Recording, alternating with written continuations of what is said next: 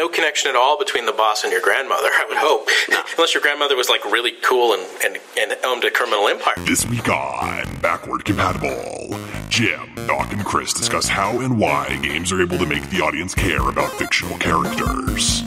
Plus, further impressions of Persona 5, the return of Mystery Science Theater 3000, and more. Backward-Compatible.com podcast starts right now.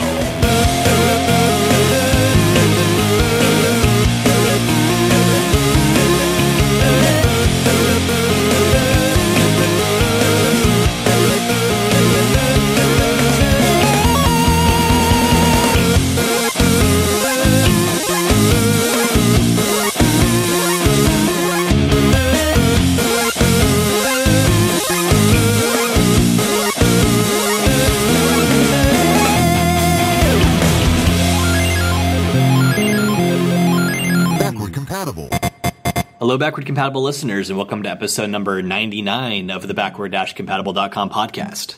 Games and new media with a splash of academia. As always, I'm Chris, and I'm joined today by Jim. Good morning, afternoon, or night, internet. And we're joined by Doc. Just a second, I need to move these 99 red balloons out of the way. We got an interesting meaty topic of discussion for you today. It's about caring about characters. Why is it that we, when we read a story or watch a movie or something like that, why is it that we care about how it ends? Or if it doesn't end quite the way we want or something happens to the characters, why does this affect us in any way if they're all just figments of someone's imagination that they wrote down? And don't go anywhere, because we're actually going to be talking about this in the vein of video games. Yes. Yeah, I don't care about this topic at all. See what I did there? Yes. Yeah. Also, hi, everybody. But first, we have some opening segments for you, including the Button Mosh. Get ready for the Button Mosh, where the crew jumps in on the video games they've been rocking lately. Okay, well, I know that at least these past couple of weeks, both Chris and I have been playing a lot of Persona 5.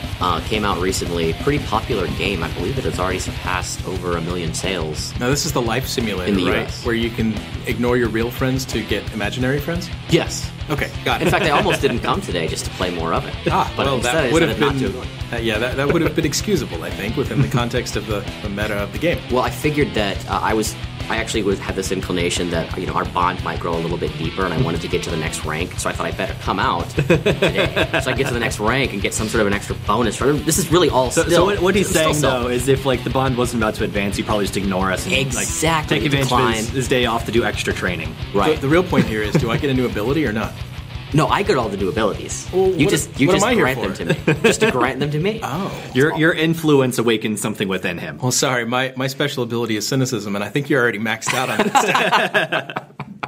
that. So speaking of, and to talk a little bit about what Persona 5 is, or the Persona series, for those that don't know, it's essentially a spin-off of the Shin Megami Tensei series. Essentially, that series was about, demons and other supernatural creatures that you would slay in a Japanese RPG. The Persona series, being a spin-off, is about sort of balancing that element of either investigating the supernatural or hunting the supernatural or what have you with the life of a Japanese high school student and their relationships with people in their life, like their peers that are their friends, or some sort of adult role models or guardians, teachers, etc. So you're kind of having to balance your social statistics with your RPG statistics of a persona. And the personas are essentially demons, kind of, not really. They're sort of like, how do they describe them, Chris? So mechanically it works a lot like SMT does, but the explanation behind them is that they're basing the series aesthetically on Jungian psychology. The idea is that your persona, and they also have kind of the counter to your persona's shadows, are aspects of your mind or someone else's mind that manifest in this cognitive world that you go into. So your persona is actually more of an embodiment of something that's within yourself, as opposed to literally yourself. If that makes sense. And the theme of this game in particular, is masks and sort of like hiding who you actually are. And once you sort of come to terms with who you are and accept it, then you're able to remove your mask, and they do it in kind of this sort of a gory scene, especially early on, where you literally have a mask covering your face, and you reach up and you rip it off, and there's like, it's part of your face, basically. So the blood's coming off. But when you do that, this sort of triggers that awakening where you recognize, okay, you accept who you are, and therefore you gain all the powers of your persona, and you form a contract with your persona, basically. So, but speaking of the game, I know I've played quite a bit. I'm just through the 4th palace, and I'm at about the 62-hour mark or so, and I feel like I'm still only about halfway through because I'm only in August. The game runs like a calendar, kind of real time, and every day you have to balance what you do. And Chris, how far are you? I'm almost done with the 2nd palace. Almost done. So you've probably played at least 20 hours then. Probably, yeah. Yeah. So I feel like we're definitely qualified to talk about the game and raise any criticisms. For me, one of the biggest points that I think is really frustrating. Anytime you have like big plans the next day, you are unable to do anything else. Like you can only go to sleep. You can't lift weights. You can't play a video game inside. You can play a video game in the game, by the way. You can't read a book. You can't, etc. In other words, you can't do things that can raise your social stats, which is very frustrating because there's no reason why you shouldn't do it. It's like this weird concept of, well, you have a big day tomorrow. You shouldn't. This literally said to you, you have a big day tomorrow. You really should just get some sleep. And I literally, as opposed to literally doing like 10 pull-ups to get like a few extra points in HP. Like, really doing 10 pull-ups is going to prevent me from having an okay day, or like reading a chapter in a book is going to prevent me from doing what I'm going to do next day. It's just weird disconnect that I don't understand why they do it, and it continues to happen over and over and over again throughout the game. It never really stops. I feel like probably the biggest reason is balancing. They probably calculated how many days they wanted you to be able to have free, or specifically how many slots. Because I'm sure that's part of it. On a given day, there's like the after school slot, the evening slot. Do they ever give you like the night slot after evening, or is evening just night? Evening equals night, and that's another criticism that I have too. Is that when you have a Sunday or during the summer, I'm actually in the summer right now, so there's no school for a period of about a month, which is great. And I would think, oh, great, I get a whole extra part of my day, right, for sure, to do things. Nope. It's just daytime. It's just daytime and evening. Still, just and in school it was after school and evening. It doesn't make any sense. I should be able to do at least one extra task because I don't have school, which is why they should have added an extra mechanic where you could skip school and have an extra part of your day to work. Play the truancy game. Yeah. The negative is That's right bully. because you're actually on parole as part of your character. So if you get expelled, you could get expelled. Wow, that really is bully. Yeah. So, but bully, I think, handled that a little bit better. She had a lot more freedom in terms of when you went to school and not. This game pretty much controls. Okay, it's a school day. You have to go to school, and I do feel like that's kind of a Japanese cultural thing, wouldn't you say? Quite possibly, yeah. I mean, you also, for example, go to school Monday through Saturday, so you only get one day off a week. Right. So, and I did think that was pretty interesting, where they give you your what is your current quest. They have it kind of up in the corner, and I had to laugh out loud when I saw right after you get through part of the palace, your quest was it a be an obedient student, or what was it like live an honest student life? An honest student life, yeah. This is the most Japanese quest that I think I've ever What's interesting seen. though is it's themed very specifically though for the themes of the game. Which totally. Is that you're sort of breaking the rules of society to help change or fix what's wrong with society. And so at the beginning they're kind of like, sort of almost, it reminds me a little bit of 1984. It's like fall in line, be the good citizen that everyone expects you to be, and then you start to rebel a little bit. Booker's a good what the cop. whole pulling the mask off comes from. And they do touch on several controversial subjects, I suppose. I mean, the very first person that you go against has been sexually harassing one of the students, and it is heavily implied that he actually raped one of his students as well. They don't actually flatly say that, but it is heavily implied. I assume they don't say it, by the way, because of probably certain countries it would increase the rating above M. It's already rated M, and I'm sure they don't want to do that. But it is heavily implied, and so one of the things that you're doing in this game is, instead of going in and killing the bad guys in their palaces, you're actually trying to steal their heart in a sort of an abstract sense, but in that world it's a literal sense, and steal you take their treasure. Their corrupted desires, basically. Right. And so when you do that, they basically have this epiphany, and they realize, oh, now I understand what I did was wrong, and they essentially turn themselves in. Interesting. Yeah. So you just shoot them with an empathy ray, you'd have the same effect. Well, we don't have empathy rays. We don't have empathy. No. Well, that seems like a design flaw to me. But they did do some changes from some of the earlier games in the series, and I think you talked a little bit about this last time, where the palaces that you run through, essentially the dungeons, are actually designed. Like each floor is designed. There's like little puzzles within each dungeon. It's not just a flat dungeon crawl like it used to be. What do you think about that? I like it a lot better, actually. And I mentioned last time I talked about it that it really does feel like you're progressing through an actual place and not just like this vague sort of procedurally generated series of floors. Which I did want to mention, they still do have the vague procedurally generated floors in a sort of an optional dungeon space known as mementos. The idea in there is that people have palaces that some people have palaces that are basically completely wrapped up in their own desires and overwhelmed, but everyone has, some other sense of themselves and some shadow self or what have you, and those are not big enough to have a palace, but they all have to reside somewhere, and they reside in this sort of essentially the collective unconscious, which is mementos. And is it a fresh maker? It is a fresh maker, yes. Okay, yeah, that's a Mentos meme, by the way. Yes, sure.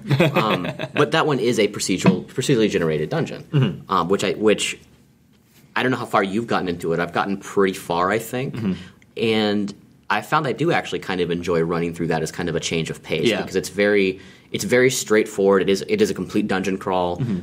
There's treasure to find, but it's nothing's ever in the same place.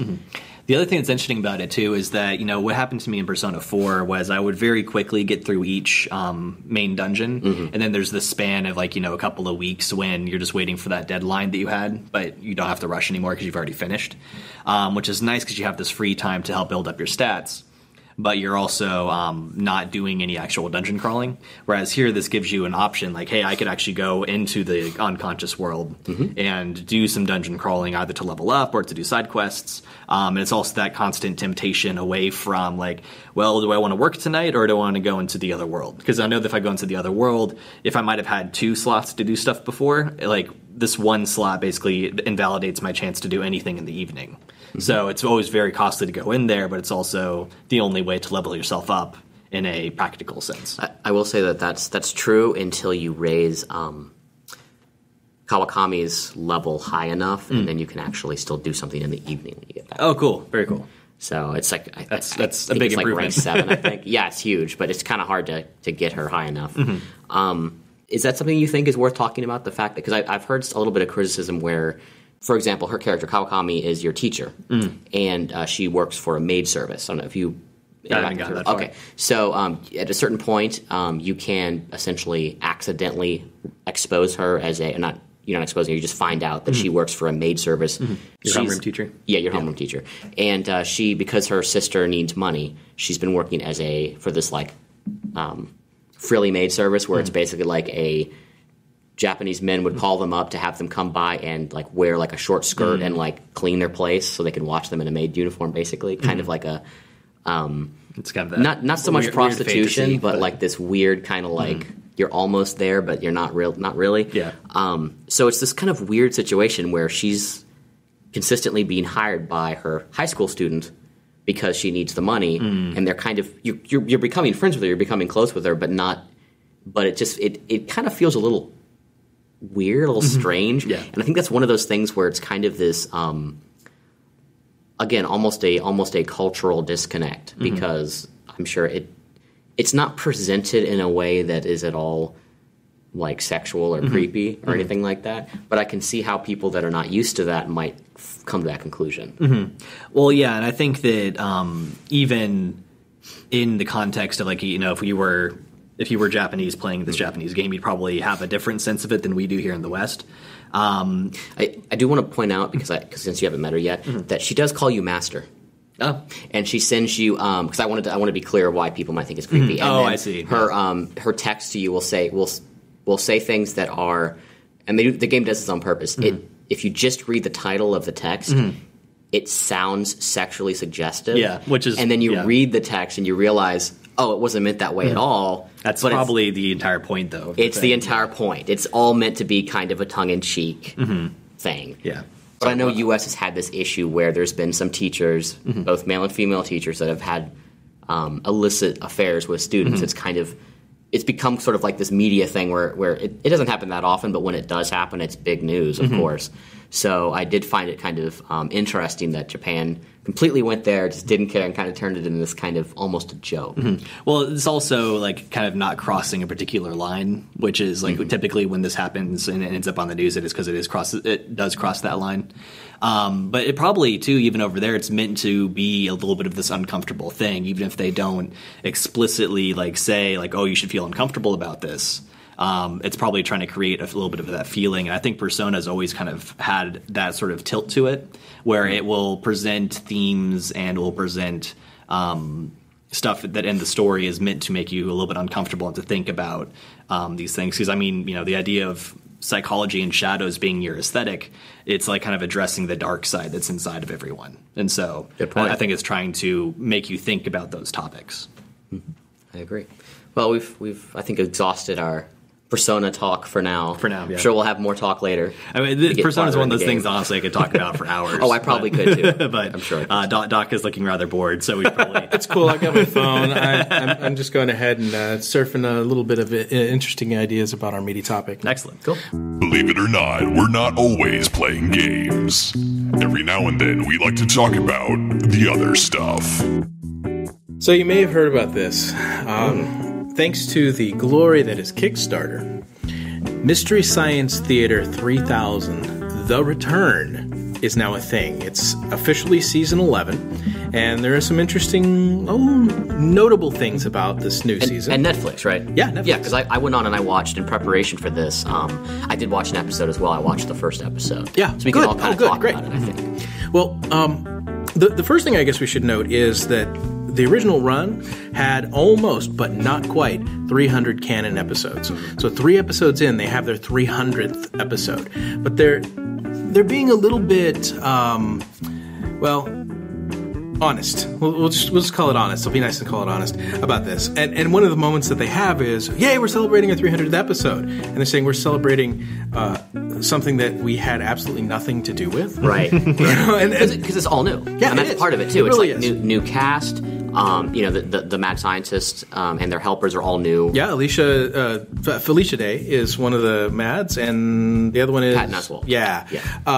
For people who aren't familiar with MST3K, do you want to explain what it is, what the format is, how it came about? Okay, so Mystery Science Theater 3000 actually started in the 80s. A guy named Joel Hodgkins decided that he was going to take sort of his comedy routine and put it into live science fiction theater. In other words, play old bad movies from the 60s and 50s and stuff, and do commentary on it. And it's a lot funnier to do commentary within the context of a science fiction world. So he created a little one for his own, and 2 robot buddies who sit there and they, in Shadow-Rama, make fun and do what are called riffs. And very low budget, too. Yeah, always extremely low budget. The original MST3K, I'm also a longtime fan as well. Yeah. I know you are too, Doc. Yeah. And Chris is our completely doesn't know what it is kind of guy. Well, impartial victim. Impartial, exactly. So I wanted to... I'm familiar with what it is, Yeah. but I haven't watched much But of it. yeah, originally it wasn't even a televised thing. They had cassette tapes. Yeah. Videotapes. Videotapes, And yeah. they would encourage you at the end of each episode to keep circulating the tapes because they were trying to get more recognition to eventually get their TV deal, which they did get eventually. Yeah. Now, to be fair, even after it was TV, it still wasn't TV because it was in the old KTMA days and it was public access television. So this is how they were doing that. So they had the resources of a set, and I use the term very loosely, until then they got the deal with the Comedy Channel, back when it was the Comedy Channel. And in fact, I think back then it was like even called Ha. And when it merged with Comedy Channel. And they became Comedy Central, and they buried what they call now Season 0. So that's not even considered canon, the Season 0 stuff with Larry and Clayton Forrester. It's pretty raw. It is very raw, yeah. But the thing of it is, there's been this sort of meta-story that has risen up out of it. I like the way that you said it earlier, Jim. Say it again. The story behind why they shot Joel into space and all that. Right. So this is one of the things I enjoyed the most about the original MST3K is that they tell you they give you snippets of story throughout the episodes. Yes. And your introduction to it, if you've never seen an episode before, is really just all in that theme song at the start, where they just kind of say, oh, Joel was this guy, he worked in this factory, and he's just some lowly factory worker. He did a really good job. Oh, but his bosses didn't like him, so they shot him into space. Right. And that's it. And that's done. Okay, now the stage is set. I'm ready to watch some bad movies. And I always loved that aspect because I felt I could relate to it because it had this kind of this element of, oh, the world is unfair sometimes, and you could do everything right, but sometimes people just don't like you, and they try to screw you over, and you just have to make the best of it, and that's what Joel does. Now, Jim, keep in mind, Joel couldn't control when the movies began or end, because he used those special parts to create his robot friends. So, and that was another aspect of it that I thought was pretty neat, was that he could have just been by himself, and he actually could have been. He could have, just stopped the movies, but he didn't want to be alone, so he created companions for himself. Right. But you learn all that in just like one little line. Yeah, but really they're puppets. I mean, they're robot puppets. Oh, sure. And they're being puppeteered. You mean they're not real robots? Oh, no, they're not real robots. They're not real robots programmed with AI? Yeah. But the puppeteers and voices for the robots are the same as the mad scientists. And kind of traditionally always have been. There's some crossover there, which is interesting because then certain people left the show. Robot voices were replaced. Other actors were replaced. We went from Dr. Forrester to Pearl Forrester over in the sci-fi days. And now we're at Kinga Forrester, who is the third generation, if you will, Pearl being her grandmother. She looks more like an adult Pebbles Flintstone. Actually, you're right. Or not Pebbles. Is that the Pebbles the girl? Yeah. Pebbles is the girl. Okay. Yeah. No, I think that's right. She's got a bone in her hair and everything. She does. Well, but they've got the Skeleton Crew, which is the band that they say. But they're a little too on the nose. I think there's some elements that are just a little too on the nose, and. So, like the long intro, where they basically try to explain. They try to give you all this backstory. There was backstory, which is funny. So you guys were complaining about how long the intro was, whereas me coming into it for the first time, I had a vague sense of what the show was about. But it's like, okay, I'm sitting down for the return. They're going to tell me like what it is that I need to know, and I didn't feel like I learned what I need to know. Right, and maybe that's the point. Maybe what I need to know is not much. Yeah. And like I did appreciate like the really crappy practical effects they used. Oh yeah. Oh, that's great. That was great, and that's kind of continuing the long-standing tradition. I just felt that because we really were supposed to have that feeling when someone first comes into MS3K and is first introduced to it. You're supposed to just sit down, they watch an episode, and they're like, what the hell is going on? What is going on? Yeah. And fans kind of laugh along because they've picked up these story snippets through watching 40, 50 episodes. You kind of start to piece together, oh, there's these sort of relationships are going on and this sort of thing is happening because they just sort of imply and they just sort of give you little bits and pieces here and there. It's kind of like a video game. Right. Well, for me, For me, the first episode of the Return, I didn't like that intro, mainly for the reason of I felt like it was trying to give you a whole bunch of story, kind of front load you, almost like when a film kind of shoves a whole bunch of exposition at you at the start instead of just plunging you into the actual story. Yeah. I didn't care about the backstory to me. I just was like, okay, I want him in space with the robots, and let's go. Let's just go with it. I'm resurrecting my family's experiment, and this, my sidekick, TV's son of TV's Frank, who you should just call Max, is here with me down on Moon 13, which is legally distinct from the Gizmonic Institute's Deep 13, which is the 13th floor of the Gizmonic Institute. And they didn't even give us that much detail. Right. But we could have figured out a lot of that stuff with little snippets of them saying that here and there throughout the little breaks, and I That's really my only real criticism, though, I will say, because I did enjoy the episode. I liked the riffing. I liked. I think the writing's been great. I think the writing was great. And I'm sorry, is his name Jonah? Yeah, Jonah. The actor's name is Jonah Hess, but he chose Heston, which I think is pretty great. Because of course Charlton Heston. Yeah, Damn Dirty Apes, all those guys. That's the classic marooned in space character, and so it just harkens back to that. This is the third voice for Crow. This is the third voice for Tom Servo. Those are the robots. But and I will always be a Kevin Murphy fan, who is the second voice of Tom Servo. But I was never a huge fan of like the second Crow, because as the voices changed, the humor changed because they wrote their own parts. Sure. But I really think that what they've done is they've blended some of the old humor of both of those characters and sort of brought it out. So there's a lot of self-referential humor, which is interesting. I think what you might be running into now is that you are now getting a show that was made by fans of the show, which I gather has never happened before. That's not well, yeah. I mean, even within Misty fame itself, yeah, that kind of did a little bit. They made self-referential humor, and so if it wasn't there, it wouldn't feel right. Yeah, they would have callbacks all the time. Right. Once the seasons went on and they had more episodes, they would just reference things that they had made riffs they had made like from just many seasons ago, and like people that had been fans for a long time would get it, and everybody else would get it, no one else would. You got to understand, there's about 600 riffs in an episode on the old stuff. Nowadays, there's about 800 riffs. So the show's gone a little ADD. They talk a little faster. They come a little quippier. They're faster. You don't have these long pauses of nothing where, well, we need to be quiet for a minute, get the audience a chance to catch up mentally and reacquaint with the plot. No, forget it. We understand the medium. No one's paying attention to the plot. Well, right. we understand the medium now, and we're like, they're going to watch this again. A true fan is going to watch this again, and someone who's not isn't going to care about that anyway. People who don't like the show have always said, like back in the 90s, I heard people saying, I hate that show, I can't follow the movie. And it's like, yeah, you're missing the point. You're not supposed to follow the movie. But what I like about what they've done this time, now you get some of these references like, hey, have we said watch out for snakes yet? Yeah, I think we did. Oh, okay. And that's it. So it's nostalgic unto itself. It's a self-referential nostalgia, which is already layered upon old nostalgia, which is so we're talking about a 30-year-old show here, effectively. Yeah. But some people are only going to remember the last half of that when it was on Sci-Fi. They're not even going to realize that this is the 10th season of a show you really don't have full access to, because there's weird legal battles that come with it. In order to riff on a movie like that, you have to own the movie. So every movie that's ever been done, they bought, whoever they was at the time.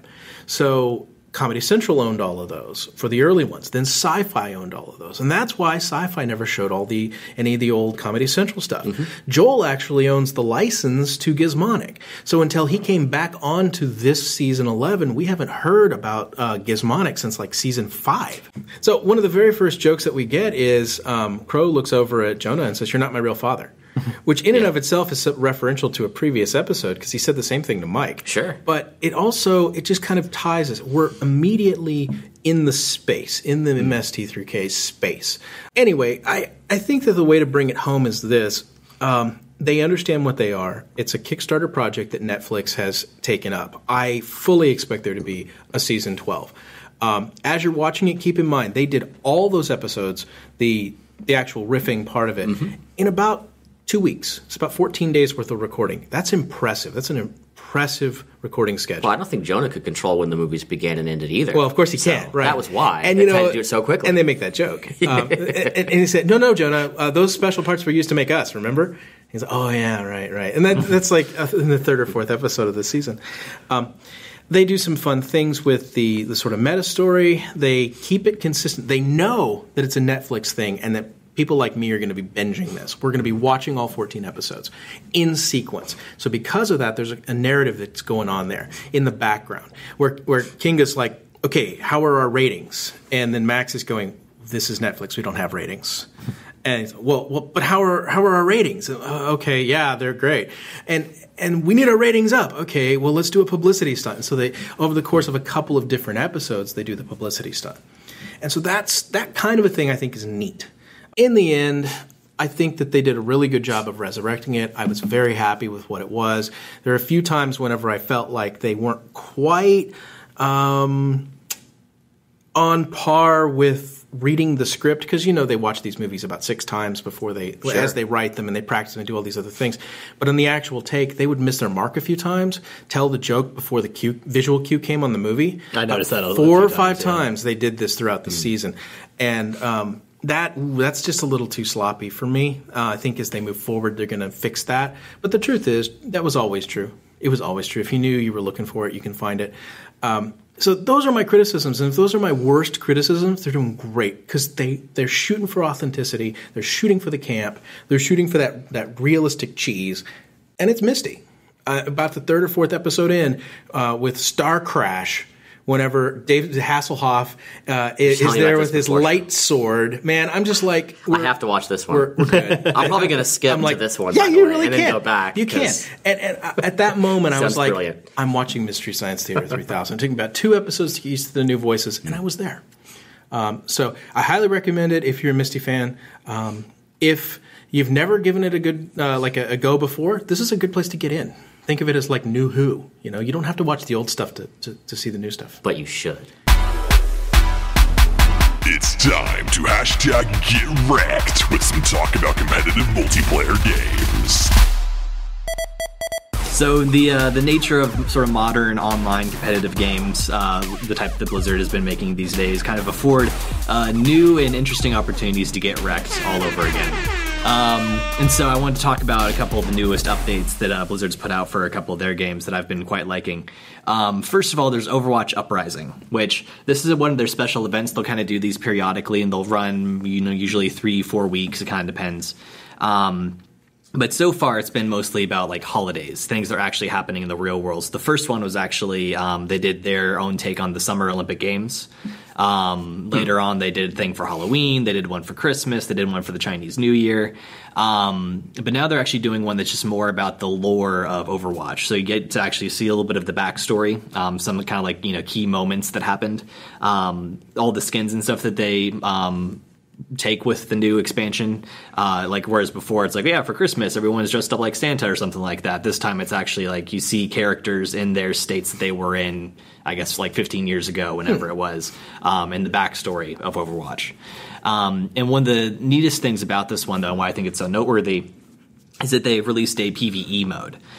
They actually sort of run a PvE mode for a PvP game. Yes, interesting. And they've stated they don't want to make this like a new focus of the game. They definitely want to stay focused on the PvP. But a lot of people had a lot of fun with the one they did for Halloween, which was kind of similar. But this one feels less kind of like a shooting gallery like that one did, and this one feels more like a raid from Warcraft or something like that. So before we go any further, for those that may not be as dedicated gamers or as longtime gamers, we could explain PvP versus PvE. All right.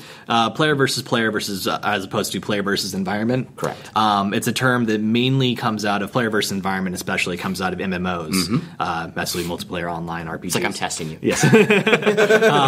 It's going to raise your knowledge stat. Yes. Are you ready? But PvE, player versus environment, is basically anything that you play by yourself or cooperatively against the computerized opponents. It's not you playing versus other players.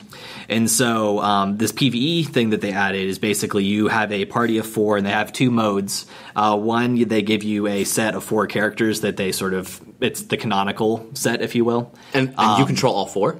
Each player controls 1. Okay, so you're playing with other players. Yes. Okay. And so it's always been a team-based game. Right. But this one now you're teaming up against just AI, like waves of enemies, not player-controlled heroes.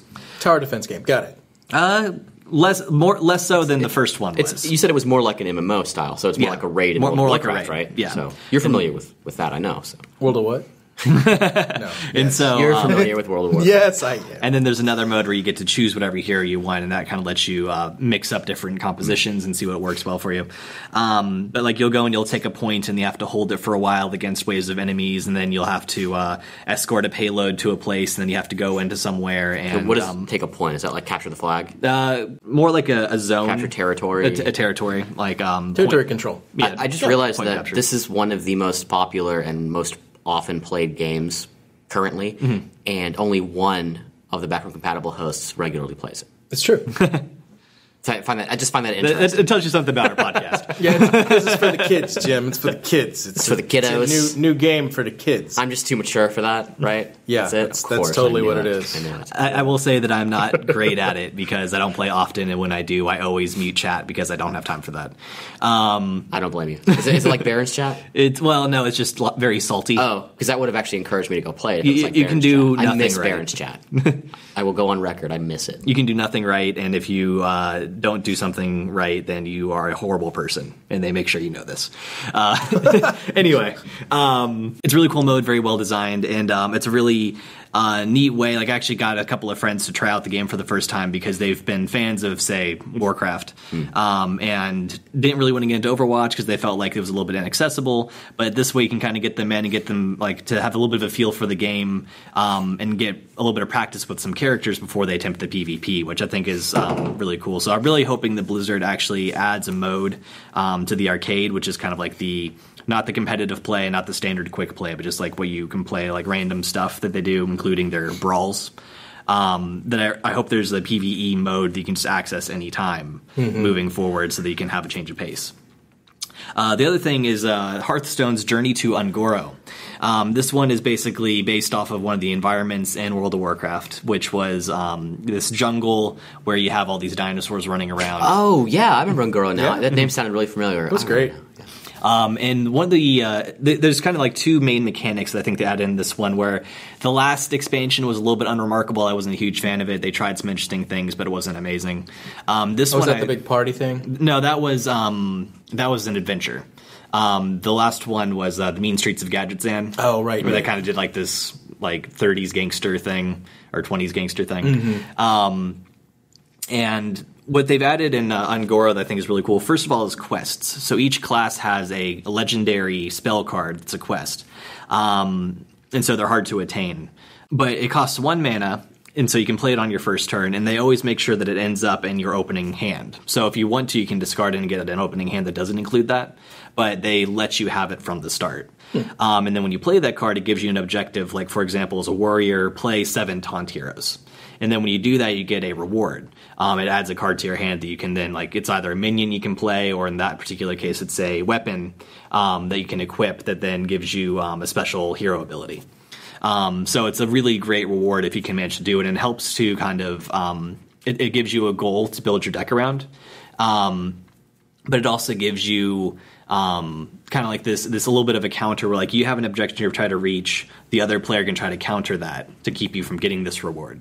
You also have this other mechanic called Evolve. And so whereas before they had Discover with the Explorers expansion they did, that lets you, like, when you play a card, there's a battle card that says Discover this type of card. So they give you, like, 3 cards you can choose from. What Evolve does is it takes the card that you've just played, but then changes its stats somehow. So, for example, if you evolve one of your dinosaurs, it can, like, gain Divide and Shield. It can gain, like, +2/+2.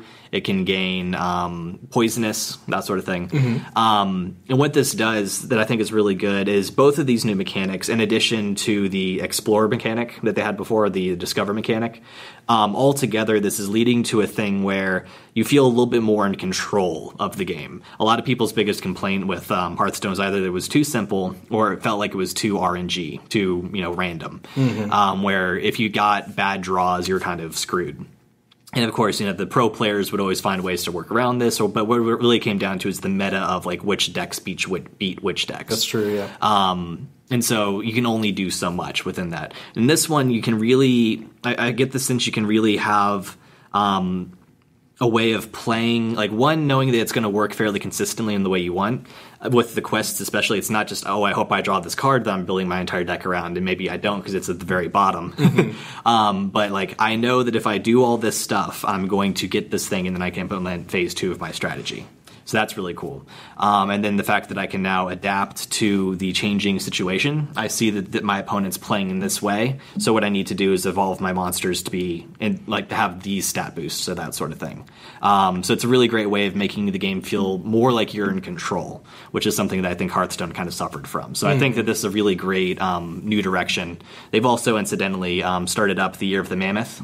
So last year was the Year of the Kraken. So now they phased out a new set of cards, which I'm actually really excited about, because there were some cards that were in the meta that have been just dominant forever, and now they're gone from standard, and I'm kind of glad to see that and see how that's going to start affecting strategies. Now there's still wild mode where you can play all cards from all time, right? That's true, yeah.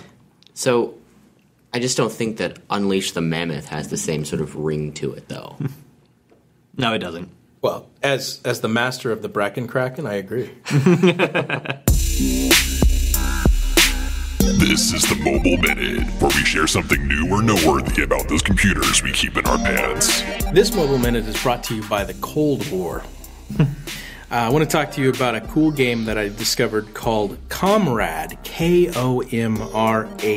It's by Sentient Play, and apparently one of the guys on this team, I guess the lead on the team, was also on the team that developed that computer that went up on Jeopardy. What was it? Watson. Watson, yeah, that's the one. And so their whole goal is to create games that have actual AI. Nice. And so this is the first in that series, in that entry, if you will, of release for them. And it's mostly a, hey, look at us kind of a game. Because instead of having real AI in that sense, it is a game that is similar to, say, Lifeline, which we've talked about in the past, in that it messages you and texts you and all of that. But it's not actually online. It just gives you the illusion that you are. And it's a computer of that sort from the Cold War, from Russia, in the 80s, who is messaging you. And then there's also this little side story about these guys that, I don't know, I guess they're terrorists or something, and they're wanting you to work for them. I actually don't want to give too much of the plot away because half the fun of it is discovering that you're being messaged by someone who's saying, hey, go contact this computer, he's alive, and go get the codes, whatever the codes is, right? Well, it's a computer from the 80s. We know what the codes are. in sort of intuitively, we already know that. But the neat thing about it is very quickly, KOMRAD, which is the name of the computer, says English detected. And he starts talking to you in the worst, broken, bad English that you've ever heard. They didn't have Google Translate back in the 80s. Did not. And basically he says, well, I only had one magazine to help me, so that's what I'm pulling all my English from. Oh, boy. Yeah. and that in and of itself is fun. KOMRAD becomes a really cool character, just sort of out of the box. Now, there are chapters to this game, or maybe I should say story. And you can get multiple endings, just like with Lifeline and some of those other games that are along those lines. But I don't want to compare it to Lifeline too much, because this game stands on its own and in many ways is actually superior to some of those other ones in the series, from the Lifeline series. We've said in the past, I think that there's a shortage of these types of games, these interactive games that have long-form storytelling over a couple of days, and KOMRAD really scratched that itch for me. It's a lot of fun. By the time you are done, you have to make some really important life or death decisions. And if I had to compare it to something, I would say that it's a lot like War Games, the classic 80s movie War Games. If you liked that movie, you're going to like KOMRAD. Huh. KOMRAD. Give it a try. And now, this week's meaty topic of discussion.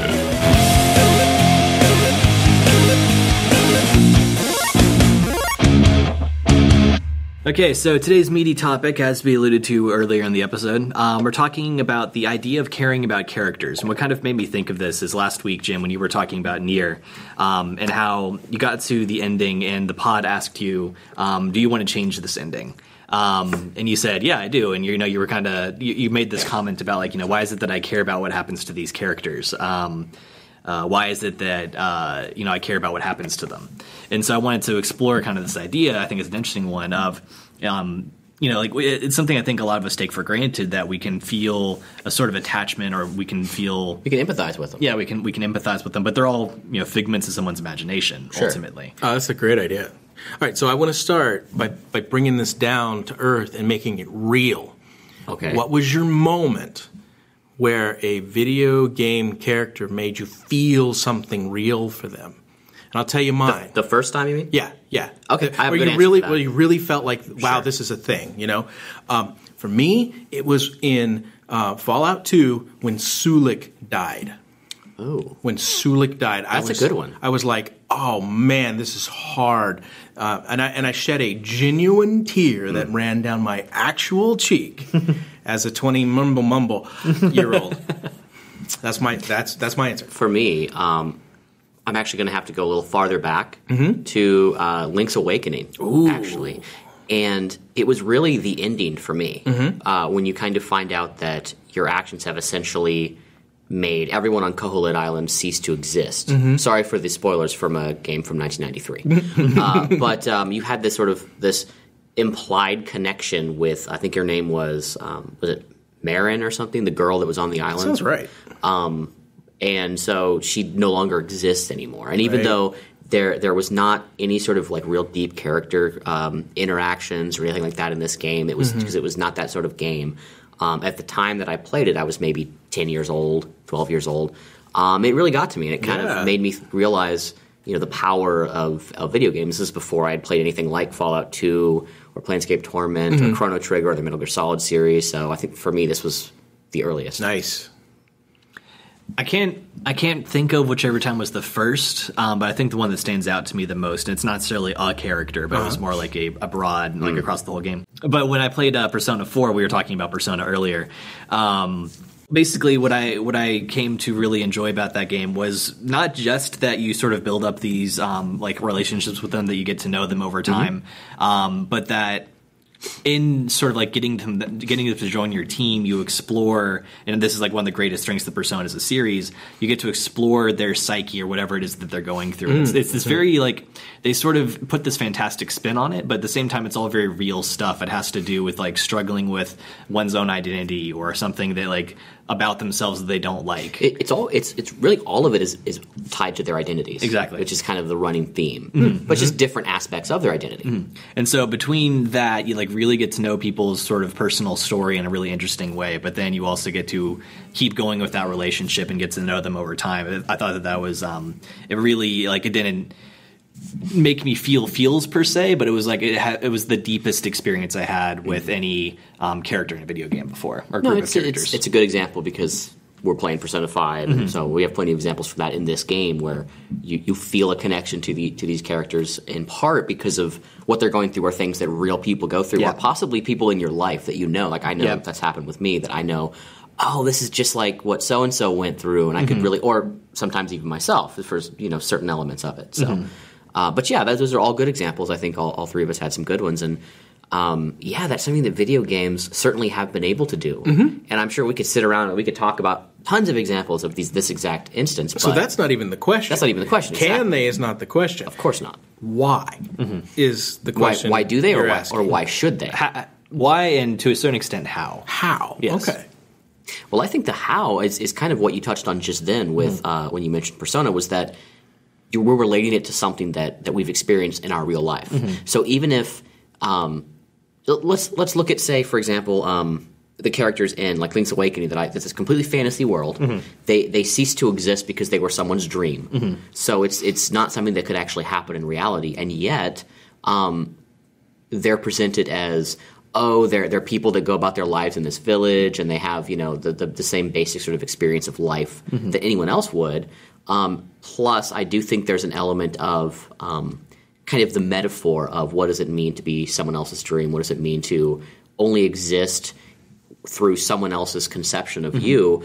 And arguably, that's kind of what we're talking about right now anyway with video games. In kind of a meta sense, Right. These characters don't That's a really good point. These characters don't really exist, but they exist only through our perception of them. And that's something that when I've gone back and played Link's Awakening, I was very aware of that. I kind of questioned, did the Japanese developers do this on purpose? They recognize they're almost making a meta statement about games themselves, or was this just kind of happenstance? Well, interestingly, kind of a related topic as well, we've touched on before, is in tabletop role-playing games, the idea of exomemories. That I'm playing this game as a particular character, and yet I feel like I have memories as that character, even though I'm not. I know I'm not this character. Because you're also, and the cool thing about tabletop RPGs is that you're generating what's going on in your head, your mind. You're using your creativity to see the dungeon that you're in and the goblin that you're like attacking or something. Same thing applies to prose fiction. If you're reading a book, you have to do that. Even you're talking about Link's Awakening. You're playing on a Game Boy, and you've got like a screen. I'm not sure what the actual resolution is, but 16 by 16 sprites, if even. And that is like you have people that are contained in a 16 by 16 box. It is definitely not like you're not. You have to use your imagination. Exactly. For old games, yes, totally you did. Even through like the it. PlayStation era, and arguably to an extent even in like PlayStation 2, Sometimes some certain areas of it today, even like if we talk about Persona, most of the conversations take place with a close up of someone's face and like a text bubble. Mm-hmm. Yeah. So you have to imagine their voice a lot of times. Sometimes even when you don't have to imagine their voice, you're still imagining the poses that they have when they're speaking, what they're doing when they're speaking, that kind of thing. So it's not the same thing as, say, watching a movie either. Yeah. Well, and we talked a little bit about this in the retro episode, but this idea of having memories of old enough games that have really low res, genuinely because that was the best tech at the time, I don't remember them being that way. When I remember playing those games, I remember them in call it high resolution, high definition memories of these low res games. So my original Zelda in my head is beautiful. It's every bit as beautiful as Breath of the Wild in a weird and twisted kind of way, because that's like I would have dreams about it that night after I played it, that kind of a thing. And so I think a really important idea that you're getting at here is it's not about the graphics. But before I set that aside completely, there is a graphical element to this. If I read a novel and I imagine in my head one of my favorite characters, and then I go watch the movie version of it, that kind of canonizes what that character looks like. In a video game, you're dealing with that too. You've got the sort of canonization of, this is an Americanized or a Japanese version of an American or something like, you know what I'm saying? There's these almost visual stereotypes that come into play. Is it about the writing? Is it about the dialogue? I think when it comes to video games, because there's more to it than just the video part of it or the graphics themselves. There's also the fact that you're interacting with these characters, whether we're talking about the player character, the character that you're controlling in the world, or we're talking about the non-player characters that kind of surround that player. But then there's also the element of sound and music, which I think that we can't talk about video games and talk about the impact of story and character without talking about music. Because you think of a scene like, the ending of Link's Awakening. So do you remember, because I vividly do, the way that the music was set up during that scene? Yeah. Oh, yeah. So essentially, the game itself is presented like Legend of Zelda in the sense of there's always this kind of like epic music playing, it's adventure music, all this. And then, of course, when there's you go into a dungeon, it's more sinister. But music is just a way to kind of flavor the experience of what's happening. When you're floating in the raft at the end, there isn't any music. Right. You just hear the seagulls or the birds or whatever kind of like making noises as they fly overhead. That's it. Yeah. So it's this really like profound moment where you're like, oh, it's all gone. Well, it is all gone because it was just a dream. Almost like all of that epic experience you had was a dream too. So I do think that music, whether it's what the music is playing or when they choose not to have music, that intentional choice, these influence the way that we perceive the characters themselves too. So that's a great answer. Yeah, and I've mentioned Nier is a great example of this too, which I think has, and I will go out on a limb and say, one of the very best, if not the very best, video game soundtracks of all time. Wow. I will flatly say that. If you missed that episode last week, good. Check it out. Cause yeah, and I really do think that. And that the impact of what's happening on scene without that music would be halved or less. That makes sense. So less. And so I do think that... Well, just like any movie. Sure, really. Of course. So when we're talking about these character connections, I think we have that association with what's the character's theme, what's the music that we associate with that character, and then in what we consider a powerful moment, what was the sound like? What was the sound like in that powerful moment? And so I do think that helps us connect because music is so strongly tied to emotion, and that's really what's causing, and that's really what it all boils down to is, can we empathize with this character? Well, that's a really good point, the empathy point. We're not just talking about player characters here, we're talking about NPCs as well. Of course. So that was my example. Yeah, the agency argument doesn't really hold here because what we could argue is, well, of course we empathize with this character. We are this character. It's an empty shell. I'm pouring myself into Link. Link becomes who I want him to be. Yeah, okay, but that doesn't really hold up whenever you're talking about, say, the death of an NPC like Aerith. Yes, Final Fantasy VII, Fantasy right? VII. Mm-hmm. That was a major event in most people's gaming lives, is whenever that happens. That's a good example. And I noticed you wrote some great examples up there actually earlier. Those are all video game deaths, actually. Brilliant. That I wrote up there, and the boss is one of the most impactful moments that I've played in video games, right. From Metal Gear Solid 3. You've played 3, I believe, as well, Chris. I have. And that final moment where you realize why the boss has become, quote, played the role of the villain, and you have to fight her at the end, and she's kind of your mentor, and in a sense, almost a surrogate mother to you. And you have to fight her, and you have to kill her. You have to.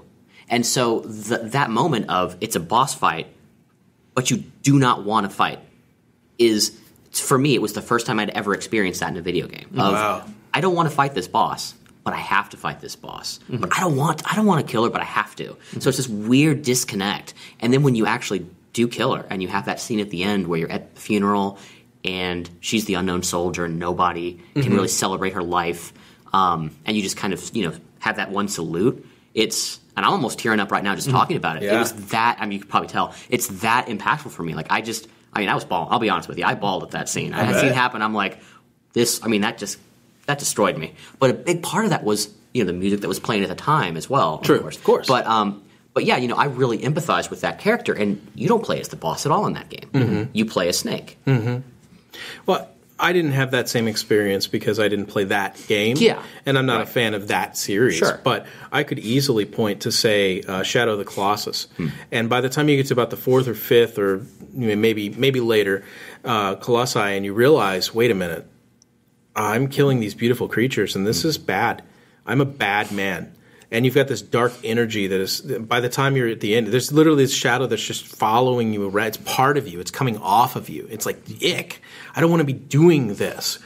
And then the main character himself, this is a spoiler, but again, old game. The main character himself dies and sort of is resurrected into a baby. But the girl he brought in to bring back to life, she's brought back. And there's this whole, this sort of equivalent exchange of life and death, and what does that mean? And you're not preached at, and it's not heavy-handed, but it's very pensive, as Team Ico has a tendency to be. Yeah, I get you. That idea of a boss fight you don't want to fight, that's powerful stuff.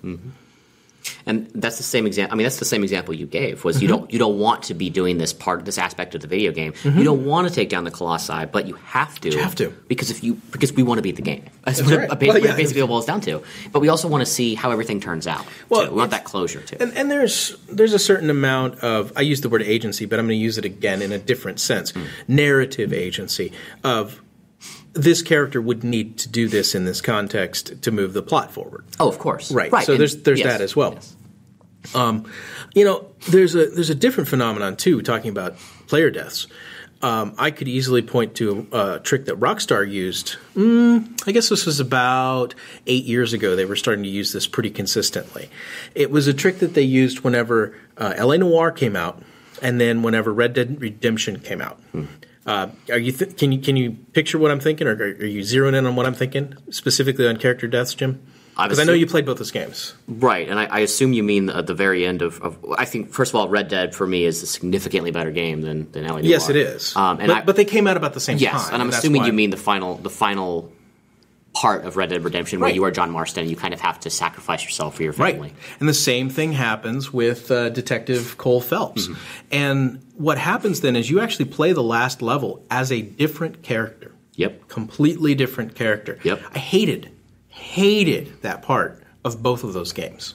I think it's really what we're really talking about is how do we get that emotional connection with characters? That's what causes us to care about them. How do we empathize with them?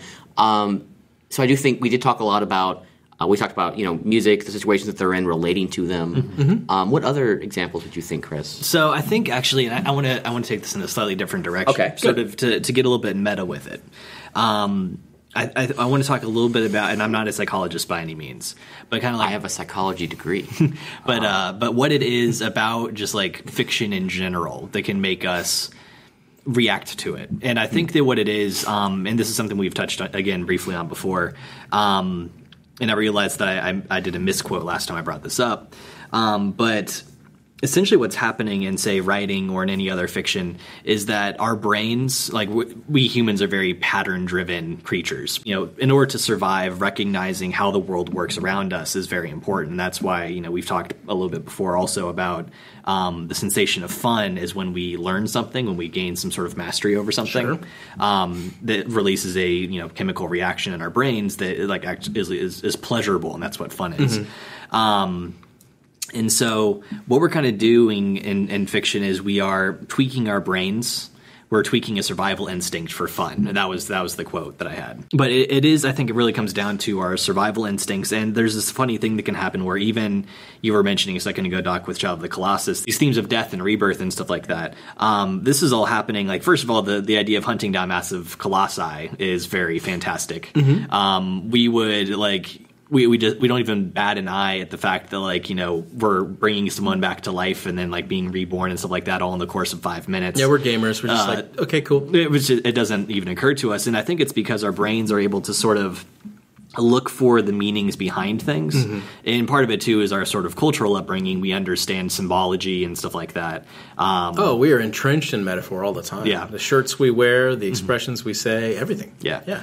And so I think what's happening is that our brains, when we engage in fiction, are kind of able to suspend that disbelief. And what we're looking at, in a sense, is the patterns. It doesn't matter if what is being said is coming from someone that is fictional or someone that is real. It's just the fact that it is being said that's kind of important in that sense, if you see what I'm saying. Yeah.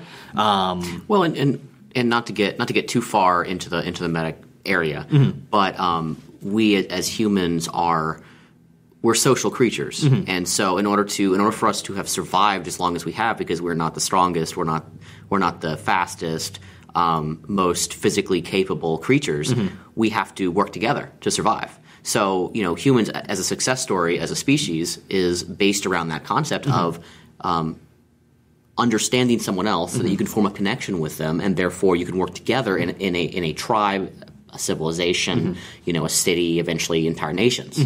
There's a part of us as humans that just sort of delights in another human succeeding in because we are social creatures. But only if we feel like they're on our side. Exactly. Right, that's very true. I was about to say the reverse is true. That jerk succeeded where I failed. There's reverse is true. There's also We also- Schadenfreude, where we take delight in people's misfortunes because it's not happening to us. And everyone does that too, and that's human nature too. Yeah. If we feel like they are somehow against us or somehow not on our team, quote unquote, and we see them fail, we're like, oh, good, they failed. Yeah. But if we feel like, oh, they're part of us, which these video game characters, we feel like they're a part of us or they're connected to us in some way, so their success is our success. Right. So I totally agree with what you're saying. Yeah. Totally. And I think there's an important point, or little tiny sideline point, which is that those who struggle with intimacy or have social anxiety, that kind of a thing, done right, I think that video games can teach the language, shall we say, of that.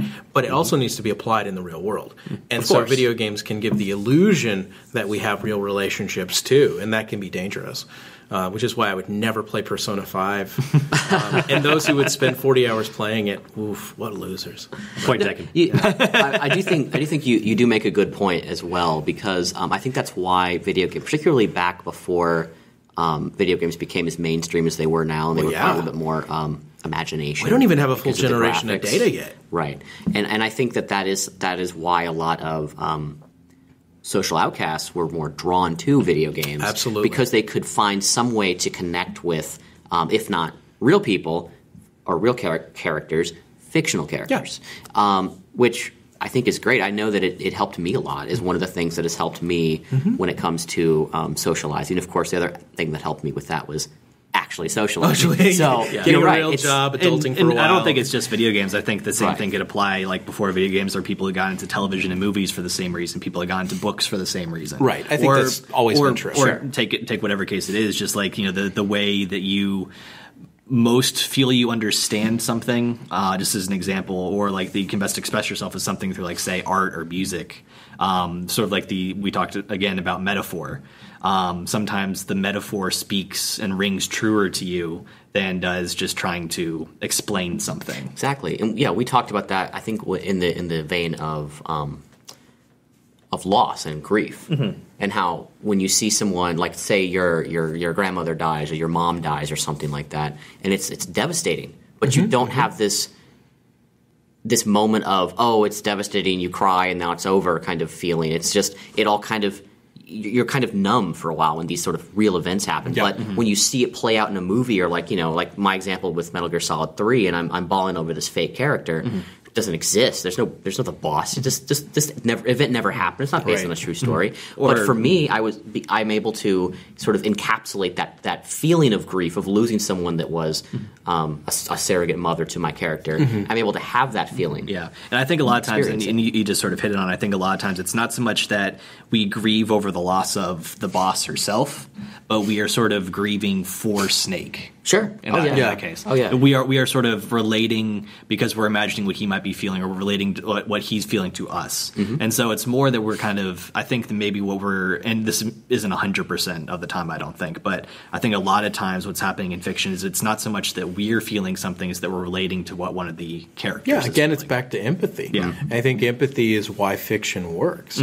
I think it's why agency as a broad concept works, and I think it's what we are doing when we engage with that. When we have sadness, we're sort of warming up our sadness drive a little bit and experiencing some sadness like we did for our grandmother. And that connection may really be there, where we're like, no connection at all between the boss and your grandmother, I would hope. No. Unless your grandmother was like really cool and owned a criminal empire. But Gave birth on the battlefield. Yeah, there you go. Invented CQC. But at the same time, I think that we can grieve and we can mourn and we can do that. I mean, I'm fascinated by these studies that are being done by helping guys through, gals too, through PTSD, battlefield PTSD, by using video games. And it's not by throwing them into a first-person shooter. Battlefield, yeah. No, it's by engaging them in relationships and that kind of a thing. Stuff like Persona, actually, if we were going to make a more commercial comparison. And so I think that the potential for this still very, I'm going to call it baby genre, because it is. Yeah. I mean, video games are still every season something new and innovative is coming out. You can't say that about television anymore. No. Or completely. movies. There's still, we're still being amazed. To go back to Nier as an example of its, I do consider it another innovation, another step in video games as well. So it's like we keep having those experiences with games. There's still so many new things we can do. But I do think that just what we've learned from our discussion about empathy and feeling for these characters, to me, I think that is the strongest argument for games as art. Yeah. Right there, because that's what art is. If you look at a painting and you feel nothing from it, you're probably looking at a wall that has been painted. That's not right. art. But so in a video game, to use the same comparison, it's the same thing with a film or a book. If it's providing you with some sort of emotional response, there's something there that is artistic. Yeah, and that's where the argument comes from that all art is interactive. It just so happens that video games are allowing you to manipulate what's going on the screen. Sure. And so in that sense, it's interactive on a more concrete level. Right. But you're absolutely right. I mean, you interact. If you see a painting that really hits you in some way, emotionally, you're interacting with that painting. It's impossible to walk through, say, the Sistine Chapel and not interact emotionally with it. Oh yeah. Now you may not have a profound emotional reaction, but if nothing else, you're going to go, wow, that dude was hanging upside down painting with his group of guys. Well, that's pretty impressive. That might be your emotional reaction, but if nothing else, you're kind of going to go, that was a lot of work. That's or even if you don't have that, like say you don't know the background at all and you just walk into this chapel, I think the very sort of physical sense of scale, the sort of sense of awe, and like you sort of look up and it's like, whoa. You have to look up. You have to crane your neck, and react physically to it. It's kind of, and I think that there's still a miscommunication or maybe a lack of what's the right word here? Literacy to appropriate that word, with those who don't play video games and don't understand video games, how there could be story there, how there could be emotional connection there, how there could be that, because they still think that it's about, you shoot the guns and you have the pretty thing and whatever, wasting my mind, rotting my mind, that kind of thing. You know what? Video games can do that. They can do that really well. They can waste our time. They can be a total time suck. And so can film. And so can books. That's exactly true. So can any of these other areas that we already all that stuff can be an addiction. It can. I mean, you know what I'm saying. But what I'm really getting at here is I think that for video games to really hold their own and show their own, there's going to have to be a generation that passes into it where we and our kids understand this, that it's a given video games can do this. Then it's not about whether or not they can do this, it's whether or not they currently are. Is this specific game doing this, or is it not doing this? And so, I look at your boss example, the boss example, and I'm like, I didn't have that experience, but I can empathize with your empathy for having had that experience because of my own experience within, Shadow of the Colossus and various other properties that I had, the way I felt about Sulik and so on. So I think that that's important, is as we're making games and we want to write these characters in such a way that they are characters we can care about, we need to look at our personal experience and go, what made me care about characters? And that's, I think that's something, if it kind of taking down to a very practical sense, like how is it that in such a short time we can sort of convey this stuff that makes us care about them? And I think it ultimately comes back to that pattern seeking. We got to find the things that we need to include in order to communicate to the viewer, to the player, whatever it is, what like logical things need to be in place that they need to know that then lead to the conclusion that we're trying to draw, if that makes sense. So, for example, it kind of comes down to a certain degree about like round versus flat characters. You actually want a certain degree of flatness with a lot of characters. If they were totally round, they'd be extremely boring because it would be like, let me tell you about my friend so and so and like everything I can tell you about him. When what you really need to know is that like he and I hang out and play video games together, and therefore like we like to play this game and we had this experience because of it. You don't need to know that he majors in blank or that when he was 5 this thing happened, etc. Unless it's important to the story. Well, that's true. There's something powerful about saying my best friend video game buddy, because then I fill in the details with what I consider a best friend video game buddy to be. Right. And so as soon as you enter into that space, this gets back to the video aspect that I was talking about before. As soon as you canonize what they look like, it's like, well, that's not what my best friend video game buddy looked like. And yet I can still buy into that.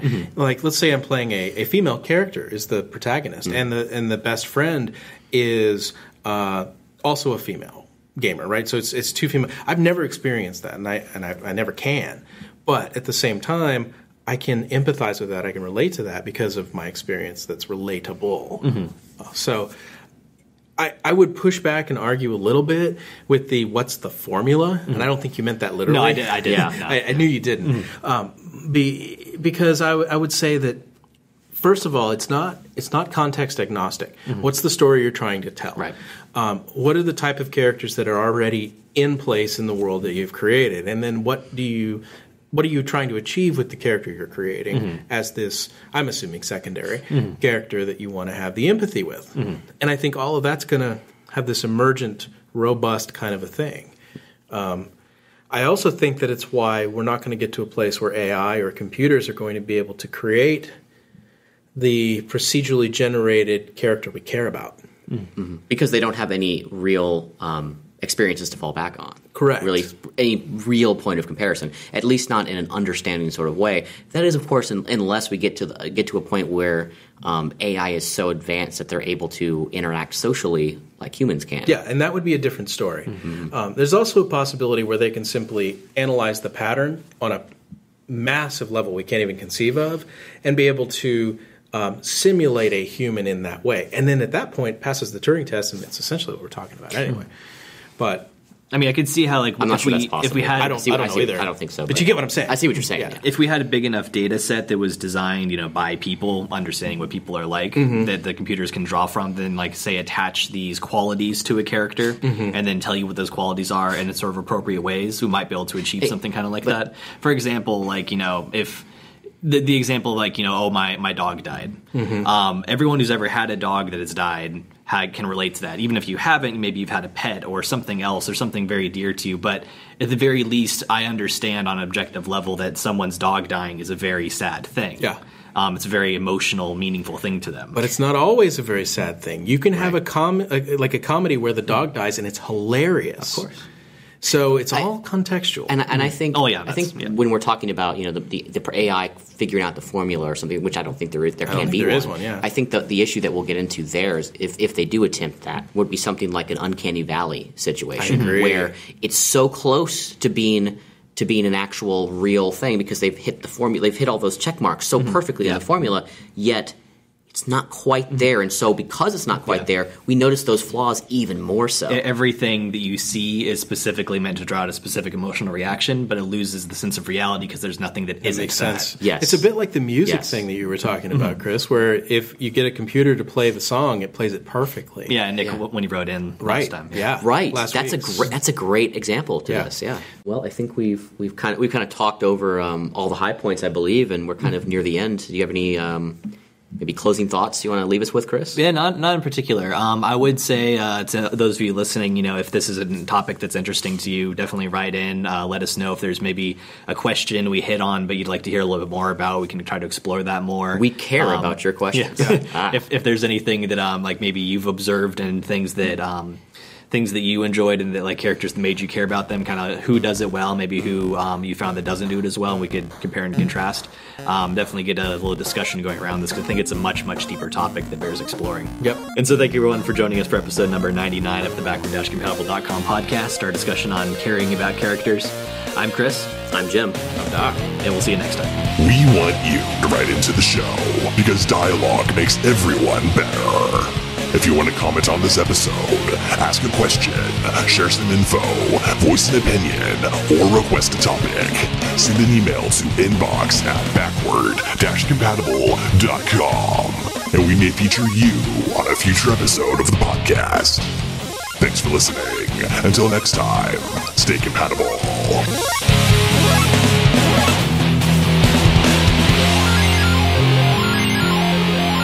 Backward Compatible.